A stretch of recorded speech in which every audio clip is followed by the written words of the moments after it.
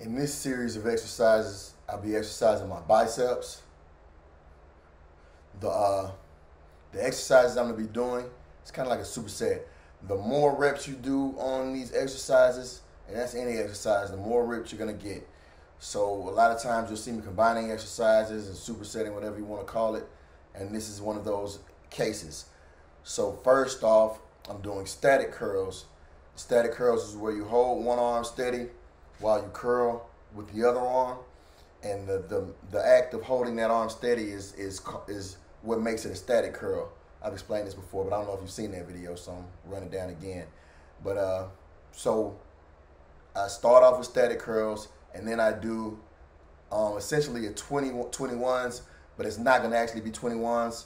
I just did 15 instead of 21, and the 15 is when I do 5 curls halfway up, then come halfway up, do 5 curls halfway down, then go all the way down and do 5 complete curls.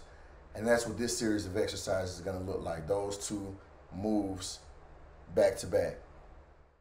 This is me doing static curls, followed up by 15s, and I did 4 sets of each exercise, and the static curls is 4 sets of 15 reps with each arm. These exercises for your biceps.